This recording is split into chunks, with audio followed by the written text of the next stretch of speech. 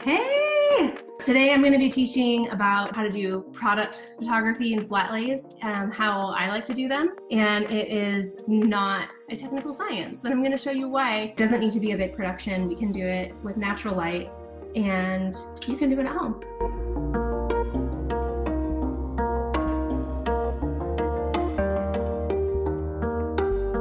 The area where I'm going to do the flat lays is on, are you ready for this? The landing of my stairs. So I kind of went around my house to try to find where the best light was going to be. I usually do it in my living room. I move my couch out of the way and I have a nice big window that lets in beautiful light. But when I was setting up for this, the clouds moved out of the way and it was direct sunlight, causing like those window pane harsh lines on the floor. So I knew I didn't want to do the photos right there. It actually looked kind of cool. I was thinking about maybe doing a couple of them right there. I'm going to take you guys along with me on how I kind of style the tools that I use and how I photograph these products. Today the product that I'm shooting is for HairLove. I don't know if you can pull them in. That's bright, the glare. This is actually part of the challenge. There we go. This product is on a white bottle, and even though this label is nice and non-reflective, sometimes it's a challenge to shoot like white products that have like logos on them and stuff and make sure everything's really nice and crisp. Little clear, they come in all these different sizes when you buy this package. I think it's less than $10 for a pack of them. So we buy like 3 or 4 packages of them. They come in all different sizes, so you can put them underneath from the board so that it has a nice little shadow, gives it some dimension, and it just makes paper stuff like lace so much better. Alrighty. Also, big surprise, blue dots, right? They're good for everything. Okay, so I'm gonna take you guys through my house. So my living room over here, where I moved my couch out of the way, that's where I thought I was gonna do this. Like I was saying before, it got really bright over there, so I couldn't, wasn't gonna work out very good. Well, here's what we've got going on. So I've got all my props sitting in the windowsill right here. So I've got product. There's also this argan oil bottles, flowers. Oh my gosh, these ranunculus. And how cool is this thing? And then I've got our Replica Surfaces. They're 24 inches square. They're really lightweight, and you can get them in different colors and different pattern, like textures. We have this really beautiful kind of like teal, I can't remember what she calls it, seafoam, I think she calls it, kind of like a marbly texture. And then we have this concrete one, and they come with, well, I think you have to buy them separately, these like little corner pieces. You can set another board in it to go up, so you have them like this, ground and then like a background. The first thing I want to talk about is the lighting. Today I'm going to shoot this with natural light by a window. So see, when I put this right next to the window, see how there's this like really just super dark area right there? Obviously that's not good, right? I'm gonna pull this away from the window. Usually you can just stand in front of a window and put your hand and you can see where the best light is. And then I've got some good old white foam core, and we're gonna make basically like a little light box. Seriously, you guys, you don't need thousands of dollars in equipment and a studio to take pretty pictures. We already have all that, and here I am doing this at my house because sometimes it just is the best thing. Here's another big secret, Scotch tape. Okay, so here it is without this last final piece. I always just love how bright things look once I add the final piece of foam core, and I always like to do this all 3 sides. So I leave the side where the window light is coming in open, and then I put foam core all the way around the other 3 sides. I do have a little bit of a plan of what we're doing today. Actually, we always go into shooting product flat lays with a major plan. What we do is we help people pick apart their company and their brands, and then we help try to figure out what they actually want to say first, and what types of people they want to talk to, what types of things people can use their products for, and then we make a list of that stuff, and then we create photos to go along with it. A couple other tools that we actually keep in our styling kit that I can't really use here because of the limited space that I have is we carry these like big rolling suitcase things, and we keep these in them too, so we can kneel down on the ground when we're doing flat lays, and that's always like really nice. But I have carpet, so I don't really care. When we're talking about props to include in your flat lays, my biggest thing, and when I'm trying to plan this stuff, is making sure that the props are intentional and that they make sense. So this is talking about including HairLove in your bridesmaid gift boxes. So I just went around my house and I found some cute things. I also bought this wedding ring pen. This is what every bride uses to write in their cards, right? So a pen makes sense because you're writing a card. So it seriously like drives me crazy when things don't make sense. So right now I'm just kind of trying to get a little bit of a feel for how things are gonna go. I was like, what else do you include in bridesmaids boxes? And you include jewelry usually, so maybe the jewelry you want them to wear on your wedding day. And then I thought maybe it'd be cute to use the tulips in this. Tulips are always such a fun thing to use in flat lays.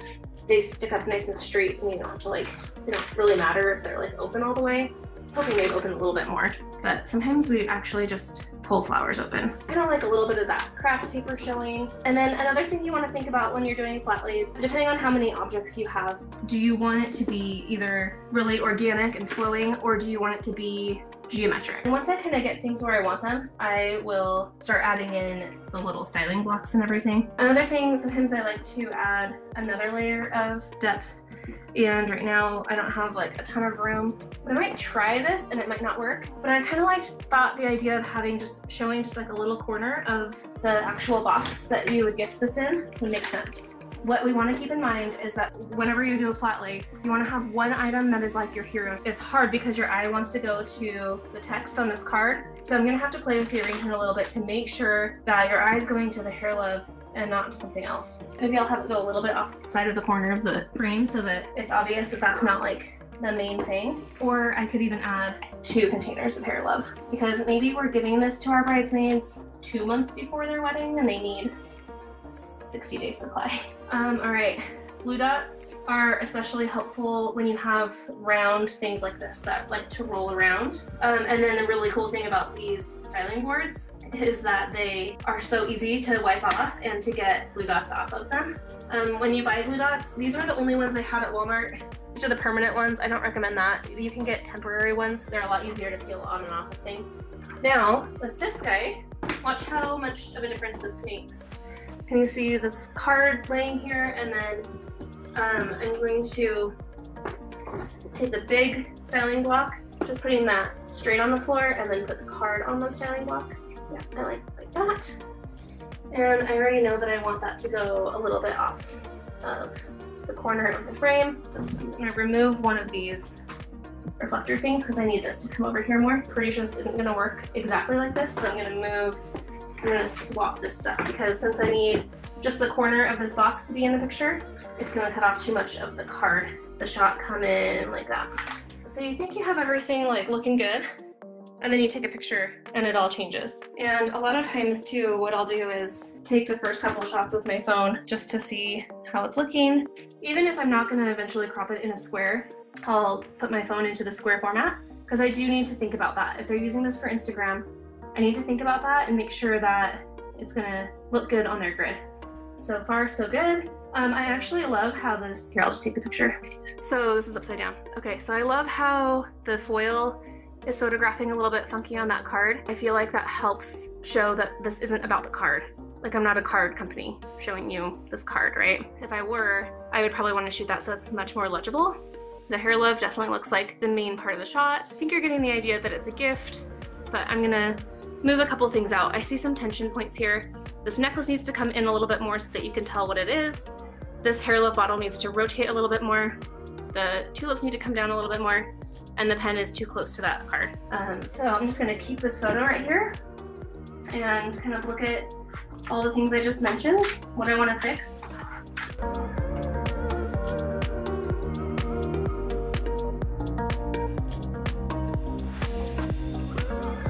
That's how that shot's looking right now. I'm gonna go ahead and shoot it with my camera. Obviously you can do all of this with your phone, but what I'm shooting on is a Canon 5D Mark IV, and I have a 50mm 1.2 lens. This bad boy is like our favorite. When we're shooting portraits, we love shooting wide open, which means the aperture is all the way open. But when you're shooting flat lays like this, you don't want to shoot wide open. So if you have things that are at different levels, whatever you're focusing on will be in focus and everything else won't. Everything that's on the same plane will be sharp, and everything that's on a different plane, whether it's closer to the camera or farther away from the camera, won't be sharp. So we want to make everything nice and sharp. We're not looking for a shallow depth of field. I'm going to start out at 5.6 and I'm going to put my shutter down to 200. I'm going to start there. That's just a safe place to start with my shutter. I always start around 200. I don't want to get any slower than 1/125th of a second when I'm hand holding. Take a test shot and see how it looks. It's not bad. It looks way darker on my laptop than screen to me than it does on the actual camera. But anyway, I'm just gonna bump up my ISO a little bit. I was started at 100, I'm gonna go up to 320 and see how that looks. So I obviously don't wanna stand here. I don't wanna block my light. Watch the shadows on that HairLove bottle.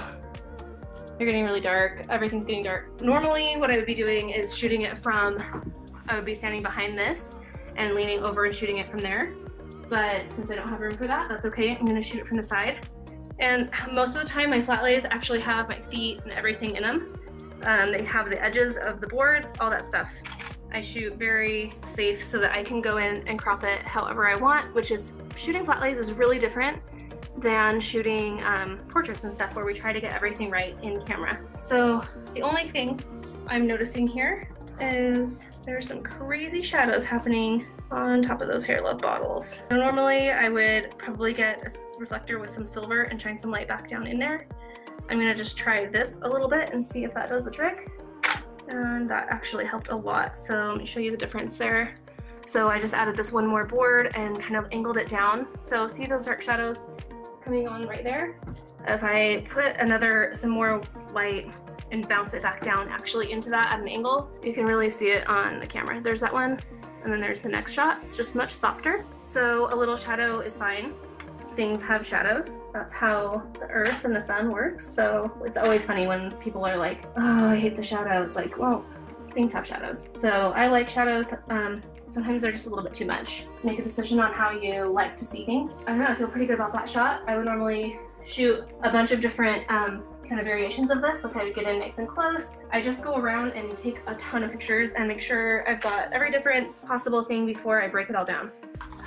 But what I thought about doing was putting a couple little capsules in one of these bowls or something, you know, and I can leave the bottles set up the way they are. I don't think I would want to like put a whole bunch of pills in there. It's good to show people how big they are and that you only need to take 2. So a lot of times I just try to think about the product and what they might want to talk about. I might want to just take a picture of the pills with the flowers. This ends up taking quite a while. And when you're going to do flat lays like this, definitely give yourself plenty of time to go through all the motions. Business owners do need this lesson because you can't hire a photographer to do everything all the time, and we know that. So even if you do hire a photographer for all your main stuff, it's really an awesome skill to have, to know how to do pictures of your own products, your creative process, your people, and all that stuff in between those professional photo shoots. All right, thank you all so much. Have an awesome rest of your day.